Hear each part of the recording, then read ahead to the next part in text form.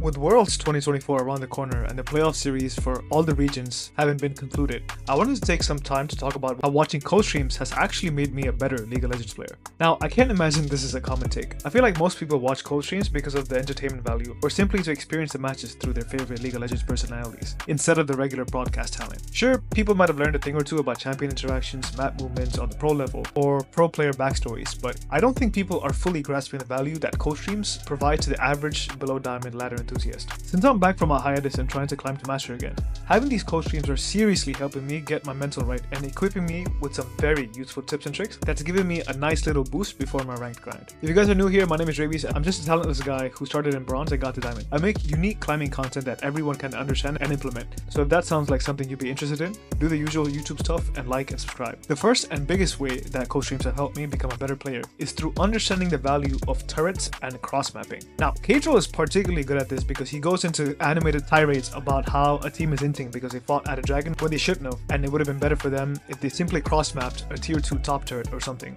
Before I watched his coach streams, I never really understood the power of taking turrets and how the gold and map mobility it affords you can be instrumental in setting up potential win conditions in the future. Cadro puts turrets on the same status as dragons. There are objectives to play around and they have massive immediate rewards upon acquiring them.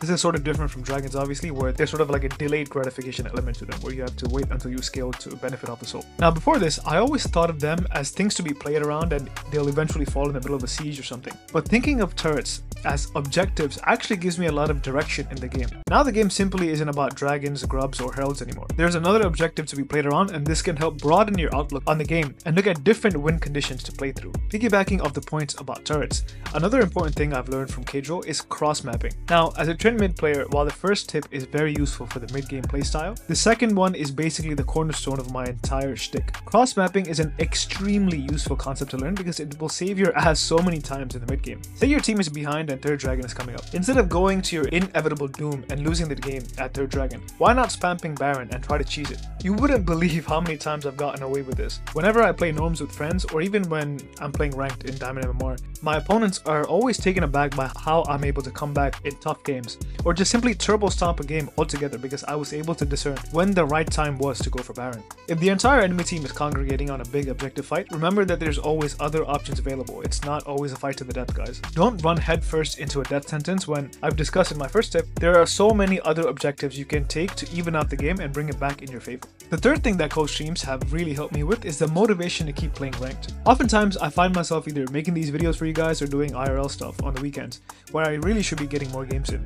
Watching coach streams, especially hype matchups, just fills you with that desire to go out there and try to emulate what you just saw in the game. Seeing some of the best players in the world go at it with some of the greatest and knowledgeable League of Legends minds breaking down their every single move is such a potent stimulus for motivation, even when you feel tired and done after your vlog. Normally, I'm super tired after playing 3 games simply because how much I'm trying to push my awareness to the absolute limit, and I don't really have much in the tank after that. However, after seeing Cadro or Dom get hyped about big games is such a huge boost of energy for me that I'm completely recharged to go back for another vlog. It feels like you're in a very fun League of Legends lecture that teaches you all sorts of shit about the game, and you can't wait to test the theories that you've just learned and put them into practice. Now that's it for today, guys. Just a short little video on my thoughts about coach streams and how they can be useful learning tips. I don't usually comment farm on my videos, but I really want to know how coach streams has helped you guys in your own journeys. Is there an angle I didn't cover? What are some ways that watching coach streams have made you a better League of Legends player? I'm super genuinely curious. And while you're down there, obviously like and subscribe if you want to see more content like this, and I'll see you guys in the next video. And remember, anyone can get diamond.